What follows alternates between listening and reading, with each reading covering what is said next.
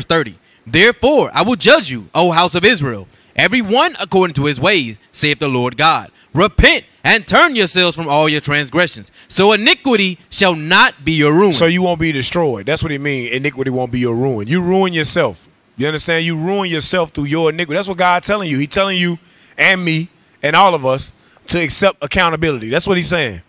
He said, I'm going to judge you, O house of Israel, everyone according to his ways. I'm going to judge you, O house of Israel, everyone according to his ways, saith the Lord. Repent and turn yourselves. That's the warning right there. That's the exhortation. That's the counsel from God.